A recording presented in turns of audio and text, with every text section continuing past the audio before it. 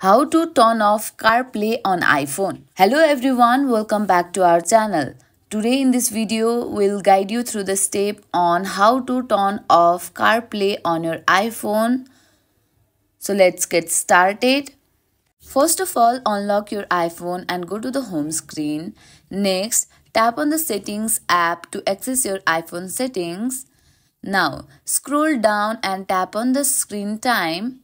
If you don't have screen time set up, you'll need to turn it on first. Now in the screen time menu, tap on the content and privacy. Make sure content and privacy are enabled. Then tap on the allowed apps and features. Inside the allowed app menu, look for the CarPlay and toggle the switch to off position. Now enter your screen time passcode. This will disable CarPlay on your iPhone. And that's it. You have successfully turned off CarPlay on your iPhone. Thank you for watching the video till the end. I hope you like this video.